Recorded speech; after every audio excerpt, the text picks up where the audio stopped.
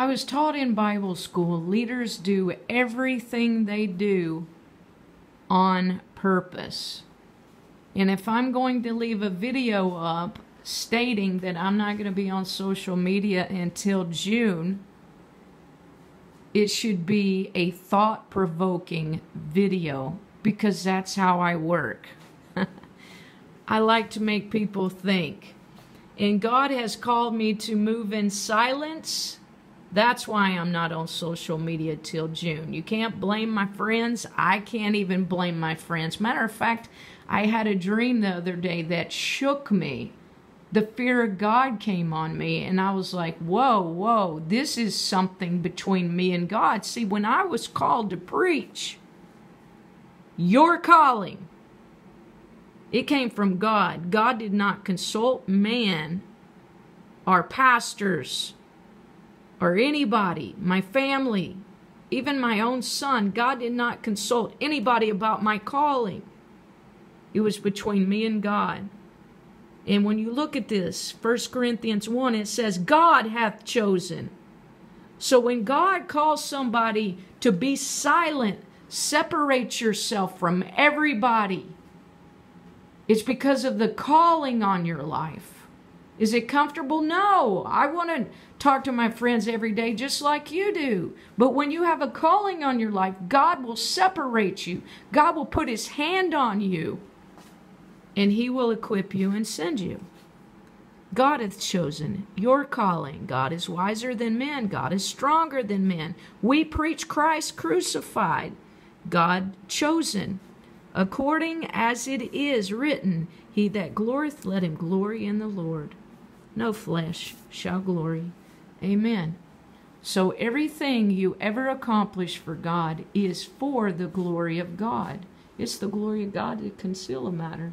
So it's okay if God says you need to be hidden, because God has a plan. Move in silence. Move in silence. And the other thing I said was,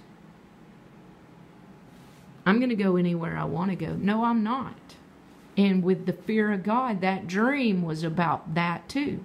I will not be going anywhere I want to go. I will go where God tells me to go. I'm just not going to be sharing on social media my every move, because God wants me to move in silence. Okay? 1 Corinthians 1, very powerful. Glory of God, labors with God.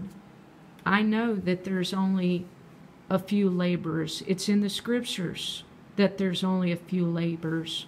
But Jesus said what? He said, pray.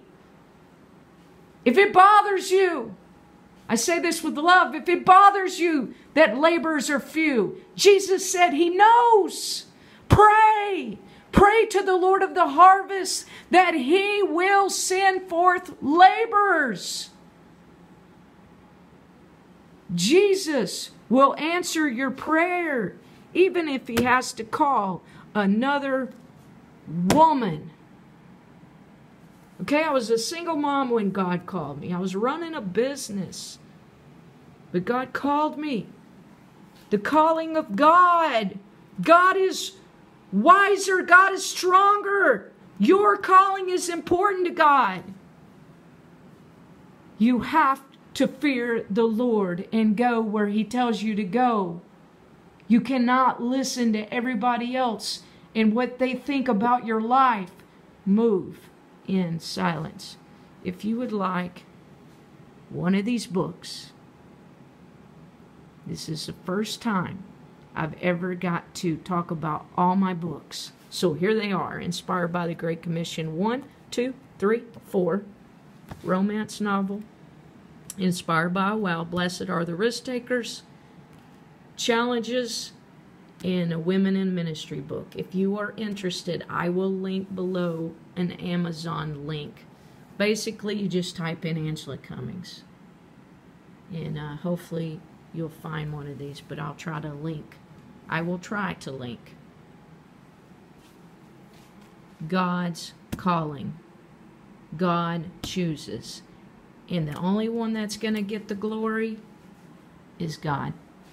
To God be the glory. Matter of fact, he said, let everything you do be done for the glory of God.